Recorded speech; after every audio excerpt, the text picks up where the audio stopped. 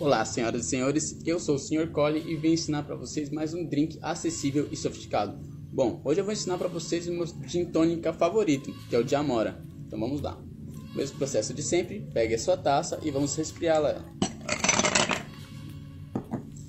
Vira essa bailarina em torno de 5 a 7 segundos. Pode ver que nossa taça está bem quente.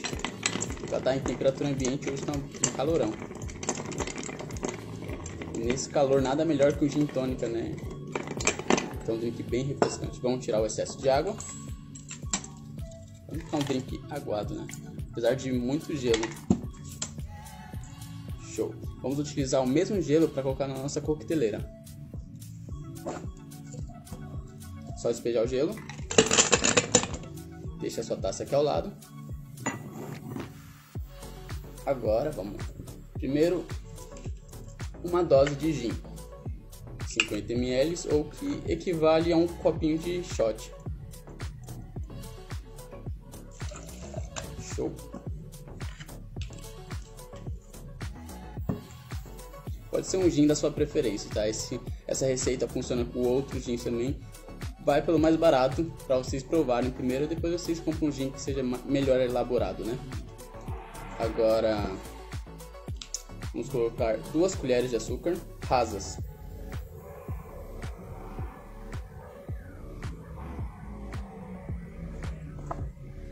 Show! E nesse momento eu vou colocar, tem 6 amoras aqui. Vou colocar o caldinho também. Aí você pensa, poxa Colin, mas a minha amora não tem calda. Você pode pegar essa amora que você pega do quintal mesmo, assim, né? E colocar num recipiente com água. Ela vai soltar um caldinho dela mesma e vai ficar um sabor legal. Mesmo processo. Só fechar sua coqueteleira e bater.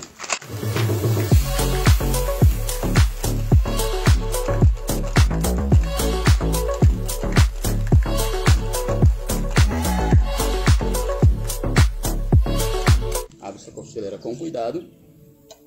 Show! Aqui tem o gin, açúcar e amora só. Pega a sua taça. Pode despejar tudo aqui na sua taça mesmo. Olha a cor dele, que legal. Pegue uma tônica da sua preferência. Só completar. Caso você queira uma medida, é 150 ml. Deixe um dedo de respiro. Para na hora que você for levar para algum lugar, né? Para tirar uma foto, não derrubar. Só dar aquela leve mexida. Nossa, isso aqui deve estar maravilhoso. Show! Vamos degustar nosso drink. Não tem erro. O gin com amora fica perfeito. Ele ficou cítrico e doce, né? Doce justamente por conta do açúcar, cítrico por conta da amora. Se você, em sua cidade, né, porque já me falaram isso também, na sua cidade não tem amora, eu tenho um vídeo que é justamente com o morango, que tem já, assim, grande parte do Brasil. Então vocês só dá uma procuradinha na página, fechou? Não esquece de seguir a página, curte, comenta, compartilha, não esquece de seguir a gente no Instagram. Muito obrigado e saúde!